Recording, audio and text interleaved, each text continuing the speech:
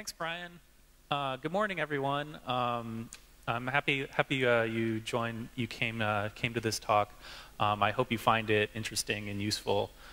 So I'm Nimbus. I work at Bloomberg on Spark infrastructure, and Bloomberg, in case you hadn't heard of it, is the premier solution for data platform and trading solutions for financial professionals. There are a lot of data sets coming in, and people care about getting them up to the millisecond and having them be very correct and stable. And there's also just a lot of data that ends up piling around from a lot of different places. So some of the things that people want to do with that are interesting and useful batch pipelines. So I'm going to be talking about things that can be done to make the development process of these batch pipelines easier and faster. And one of the main ways that that can be done is with the introduction of automatic checkpointing.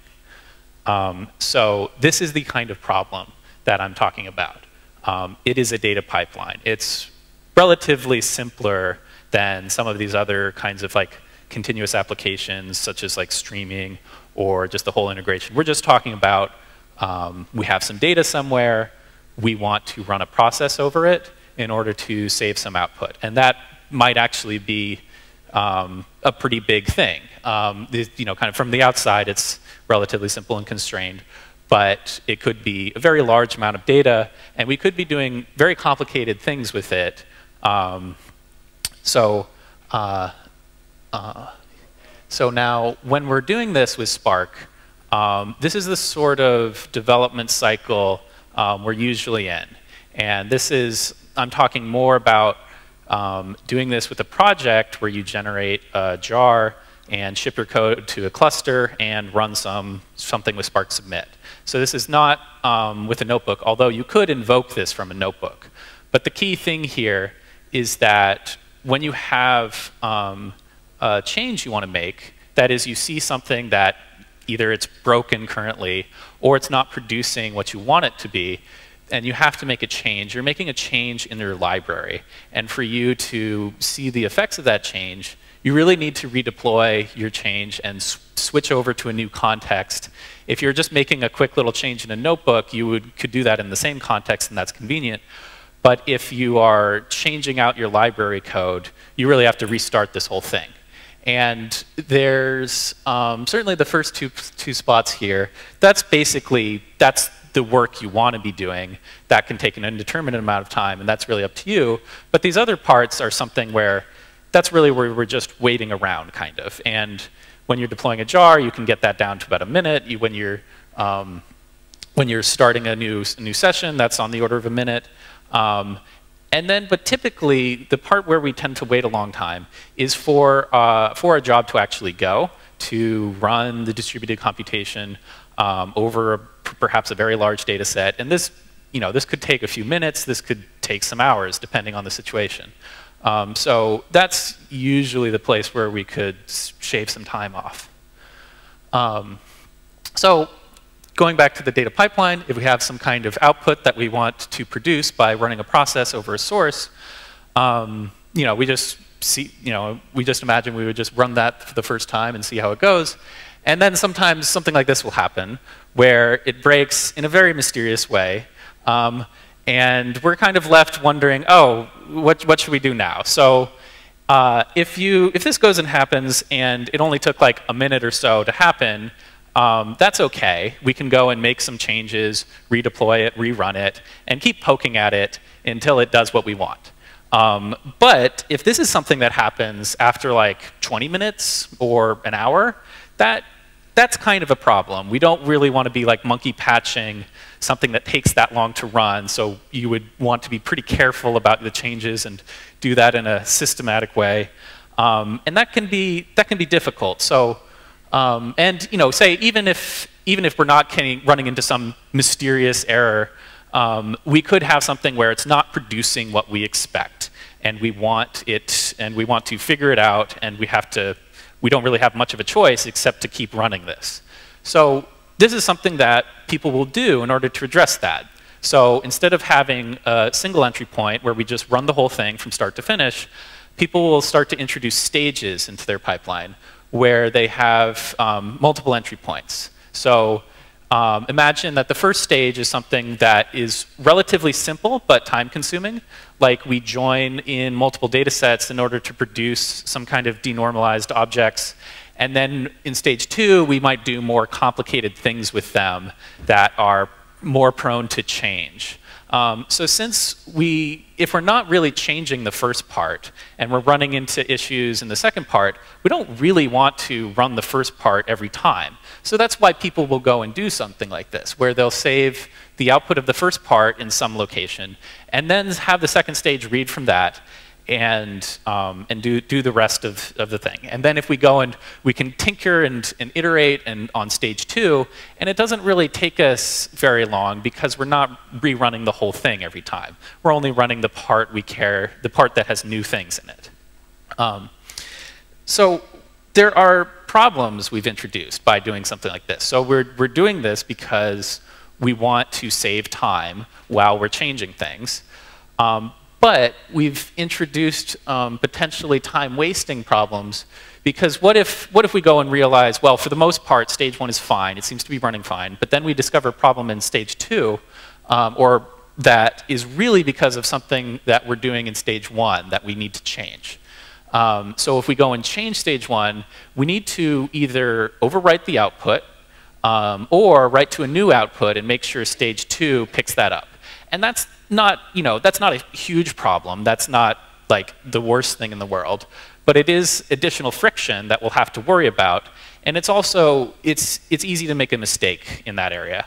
We might, so one of the things that can happen is if you go and make the change and you run it and it saves to a new place, what if the second stage is still reading from the old place? It's a very simple mistake, but it still happens. And also, especially if you have, say, multiple people working on something that's overlapping. If you kind of have some iteration of like, here's the intermediate results from something, and then you have people working off of different versions, they have slightly different things of that, you can run into problems where you think you're going off of a previously saved intermediate results that are the ones you want, but that is not always the case. So what we would like is if there was a system that just handled this for us and did the right thing, so we didn't have to think about where we're saving these intermediate results and when we're using which ones of them. So it would be nice if we could just write it as if it were one thing, but we just had the benefits of it loading something without having to do the redundant computation.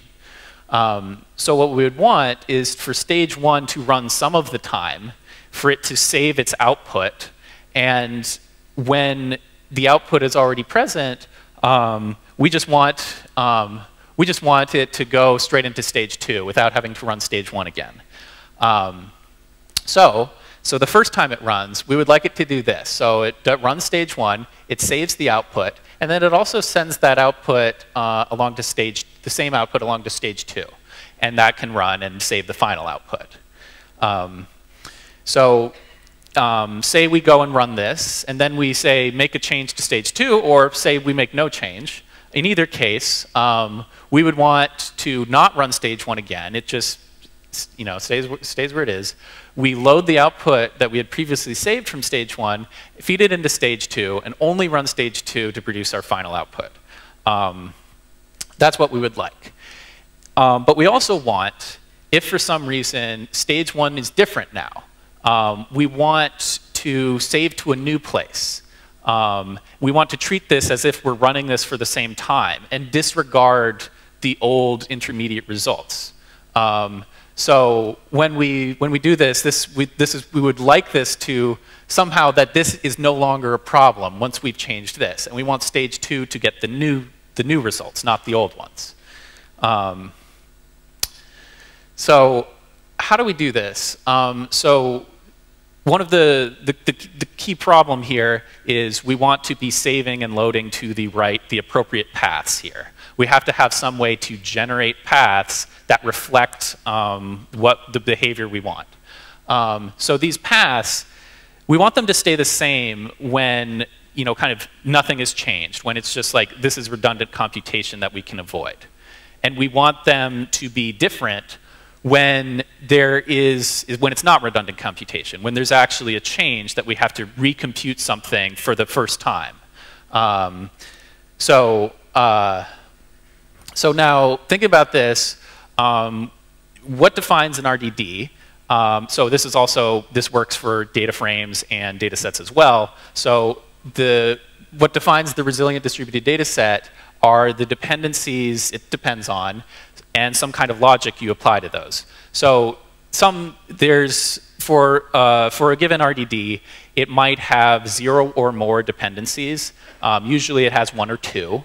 But there are things like a source RDD will have 0 technically because it just has a path that it's reading from. It doesn't have a previous RDD that it depends on.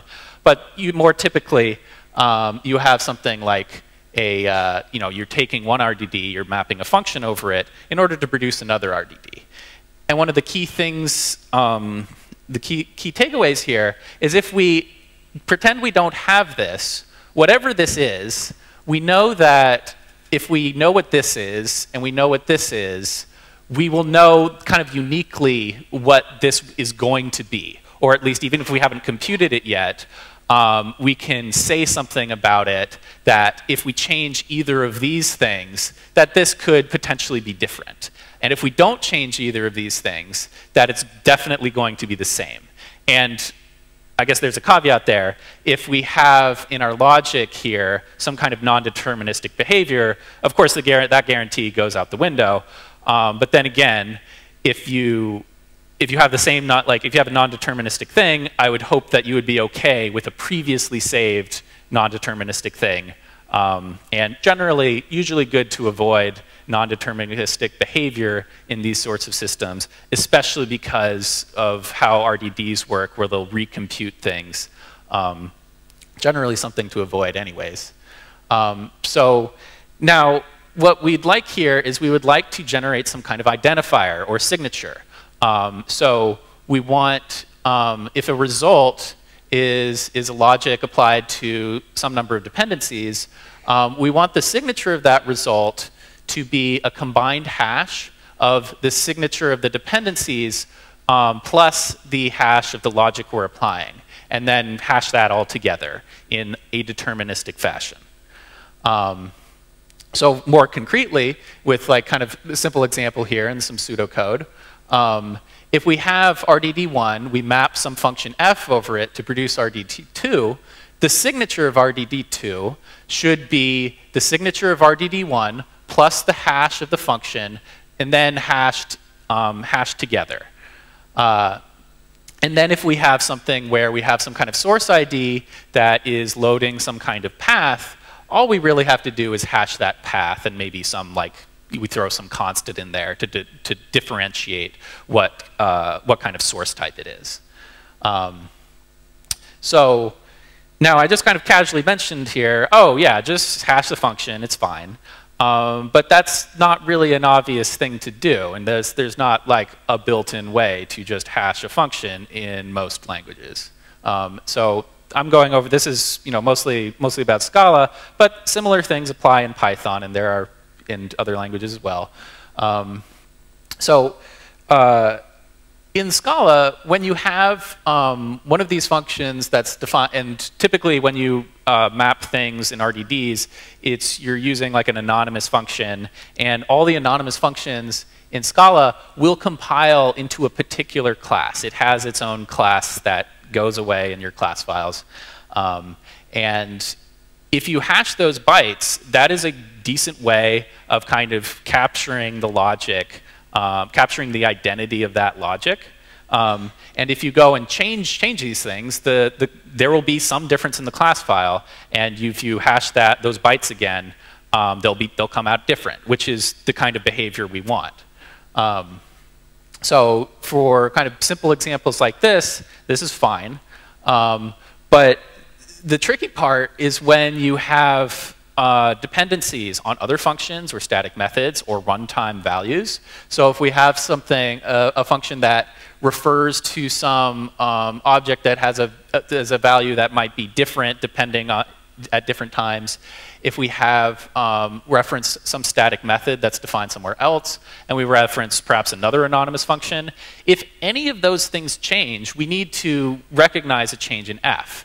And if you go and simply look at the class file for f, it will not reflect changes if any of these change, unless the names of these things change. But if the definitions of them change, we wouldn't know it just by looking at the class file for f.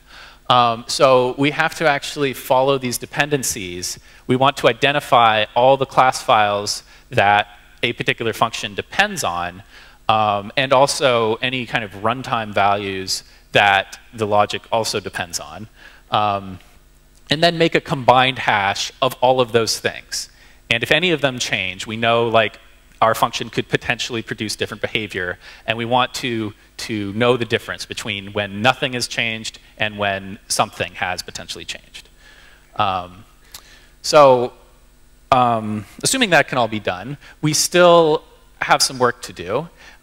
If we're able to, like for stage one output, if we can generate a signature for that, in order to save that to a path so that when we modify it, it'll go to a different thing. We still have to have some kind of way of switching these things in and out.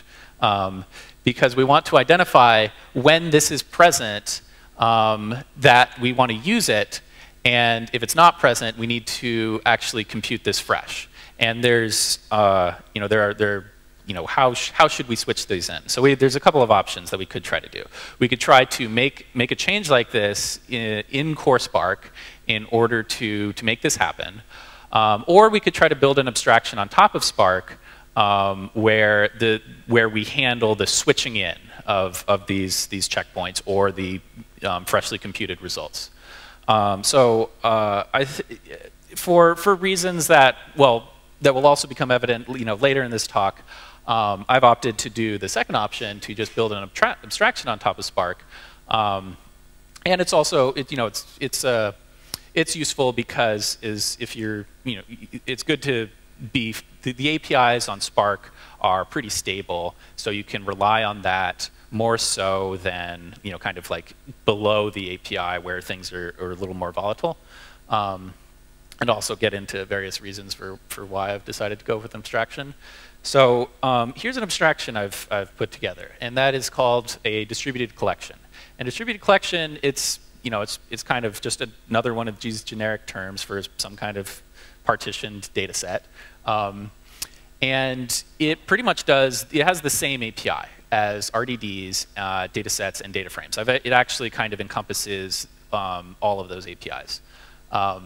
And so you can do your maps, you can do your flat maps, you can do your group bys, and so on. And one of the key things here is you can make this, you can specify the definition of your pipeline without having a Spark context at the start. So instead of starting with a Spark context, defining your things, running your program like that, you start with your definition. You start with the definition of your pipeline. And then at the end, you pass in your Spark context in order to get it to produce the results you want. So you can always go back to Spark by just calling like get RDD or get dataset and passing in a Spark context at any point. And one of the key things is that we compute the logical signature before we've materialized the actual data sets here. So that means that we don't, we can load checkpoints from as late as possible. So like, kind of when the program starts, it'll very quickly kind of lay out the definition, have the signatures, be able to know whether checkpoints are present or not. And then when you ask it for things, it doesn't have to start at the beginning. It can start closer to the end. So here's a simple example. So the API is basically the same, except the key difference here is like in regular Spark, we start with a Spark context. In this, we're starting with kind of a function call that will return a distributed collection. And if we also we could instead do a text file and stuff. So it would kind of this is keeping with kind of the Spark lazy model. In fact, it's slightly more lazy. In that, kind of it's not really doing any work while you're laying down these definitions. And the difference, and if you go back to Spark in order to get your final thing. It's just a matter of calling getRDD and passing in a Spark context. And then if we have things like this, we can call checkpoint at any point, and it should do the behavior we want if we run this successively. So now there is a problem, and this is also one of the main reasons that I opted to do this in abstraction rather than changing core Spark, is because, so this is just regular native Spark here, but it illuminates an issue, and this is something that people will regularly have pipelines that incorporate things like this, and that is, so in this, we are starting with some numbers, we turn them into doubles, and we calculate a sum. And then we normalize these numbers such that they add up to 1, and we do that by mapping a function over them where we divide them by the sum. So one key takeaway here is the definition of this function depends on us having this value for sum. And we can't get that value without actually doing potentially a lot of computation. I mean, here it's not really much, but imagine that this was loading some path where there's a lot of stuff.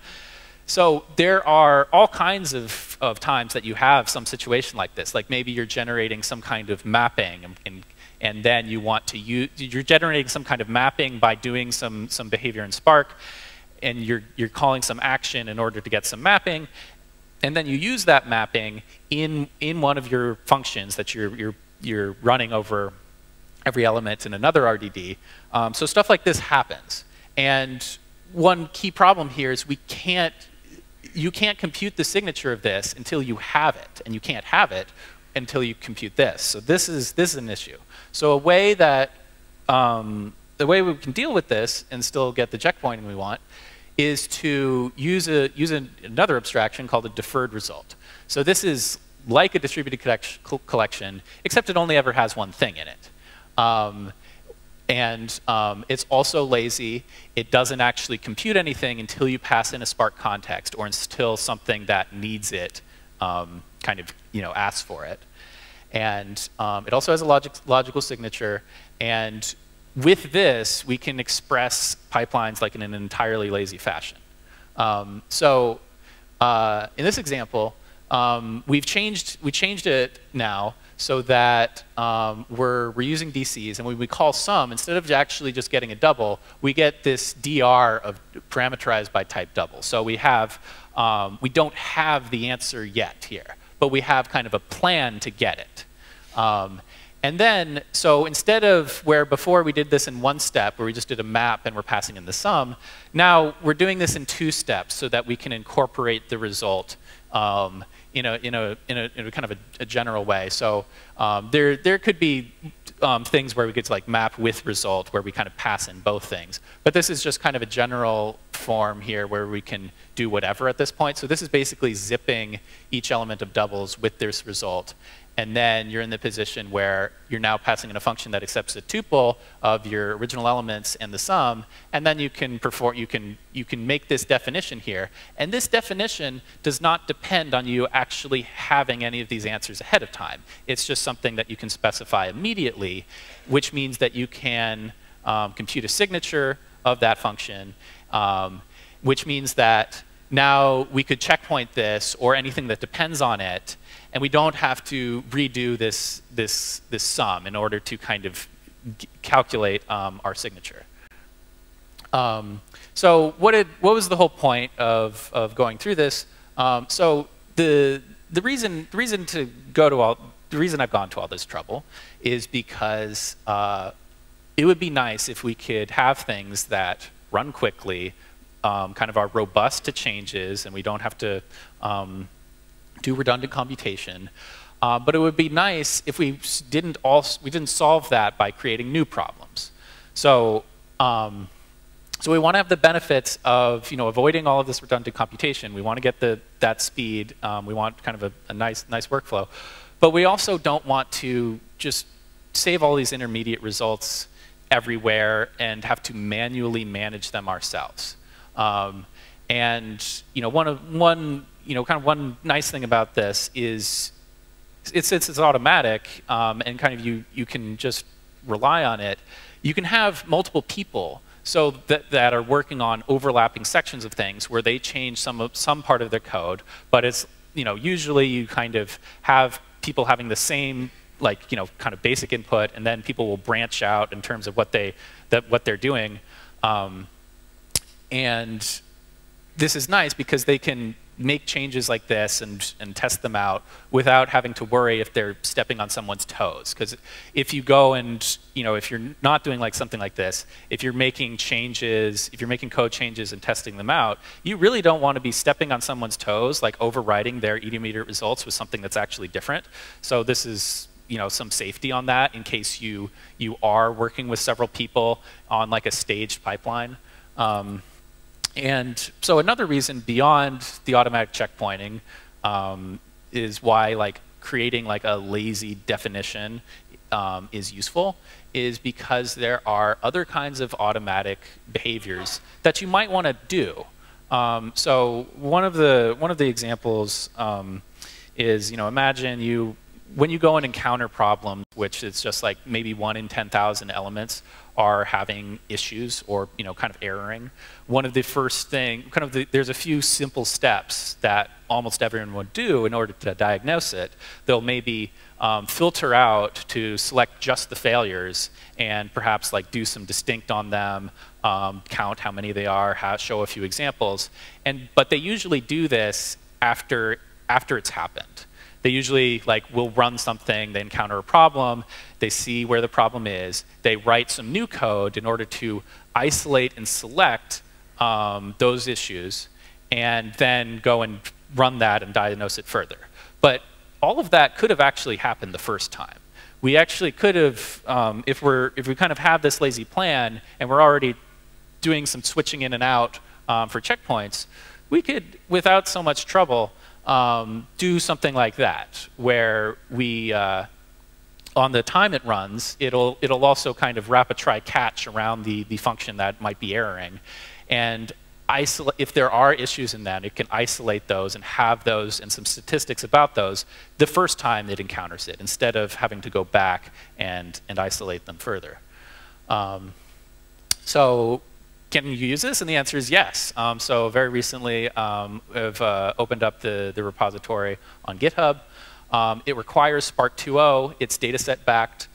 This is still kind of early. It's not on Spark packages yet, but I'm hoping to put it there. So it does require you to build it locally. And you're all welcome to use it, and I would appreciate any kind of questions or feedback about it. So yeah, does anyone have any questions?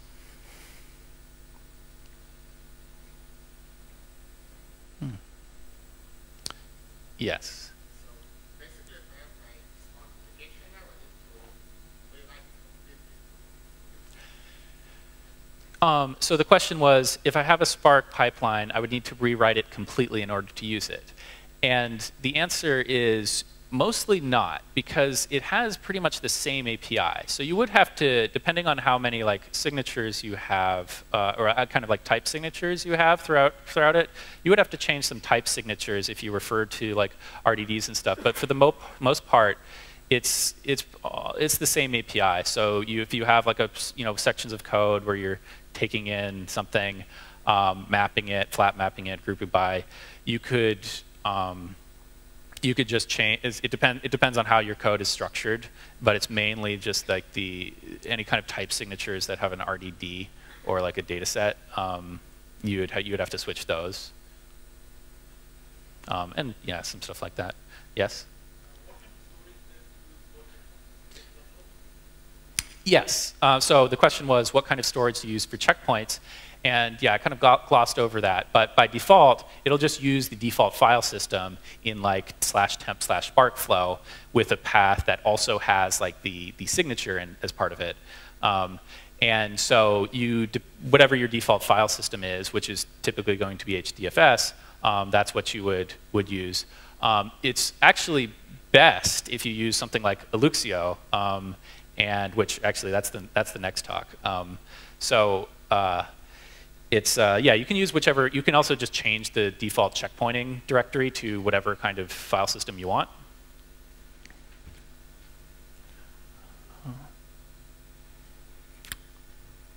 Yes.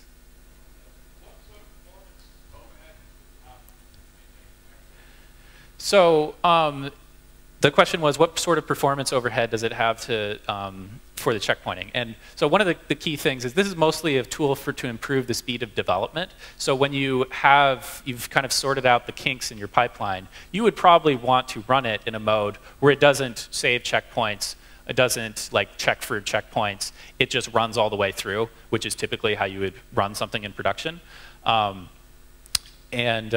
But while you are working with development, while it is using the checkpoints, the overhead is going to, it depends. So by default, it saves in Parquet, which is pretty good as far as kind of saving and loading. And it'll be better if you use like an off heap in memory store like Alexio.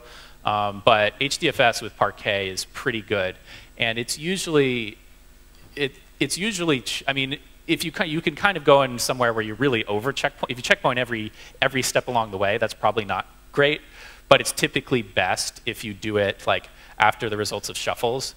And so I have kind of shown you some things where it's kind of manual. The specification of where the checkpoints are kind of manual, but the handling them is automatic. There are some ways to have the actual specification of the checkpoints be automatic, and that would probably be like after the results of shuffles, typically. We have to continue Okay. the next talk. So We can talk after. Yeah. Thank you.